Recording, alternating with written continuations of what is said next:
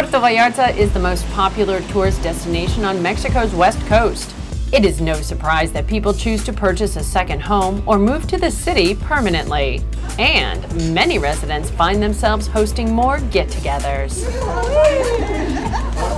One of the best things about Puerto Vallarta is the entertaining. These are huitlacoche quesadillas with requesón, and everybody knows when you come to Vallarta, everyone wants to visit. You have to keep a calendar who's going to be staying at your beautiful home like Villa Bahia. So enjoy yourselves, please help yourself. I'll give you a couple, and I hope you enjoy. The salsa has a little bit of heat, by the way, but that's why we're here, isn't it? Thank you. My husband and I came here in November 2010. We didn't really know too many people, but we started going to some events, got to know some of the expats, and it just mushrooms. There is so much to do, so many fun people to play with.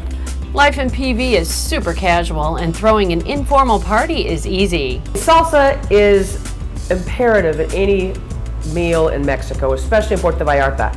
These are the main ingredients to start a basic salsa: tomatoes, onions, Serrano Chiles, cilantro, garlic, and salt. But in addition, you can add mango, avocado, black beans, corn. There's an array of different ways to make salsa because year-round, 90% of the ingredients are available. You want to burn the tomatoes and the chiles. You want black, black, black. Some people don't enjoy using the black skin in the salsa. I do. That's the whole reason, in my opinion, to do this. Okay, we are throwing in the asados, tomates asados, the grilled tomatoes. And you want to pick up all the black stuff because, as I said, it makes it have this great smoky, earthy flavor to it. So this is one of my favorite things versus boiling the tomatoes and the chiles. Here are the grilled chiles. A handful of cilantro, very casual, no measuring here. Little more than a quarter of an onion. Oops, excuse me. And a big garlic clove. I'm going to throw this baby on the blender with a little bit of salt.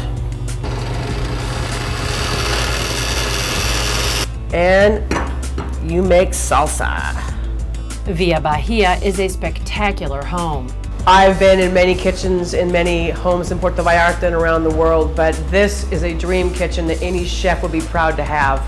I want to put a bed in here and hang out and sleep in here and wake up, and this is a perfect kitchen for any entertainer and any fiesta in your future. For more information on how to make this your personal oasis, contact Linda. The party continues in part 2 with another truly Mexican delicacy. Timothy Real Estate Group, inspired living.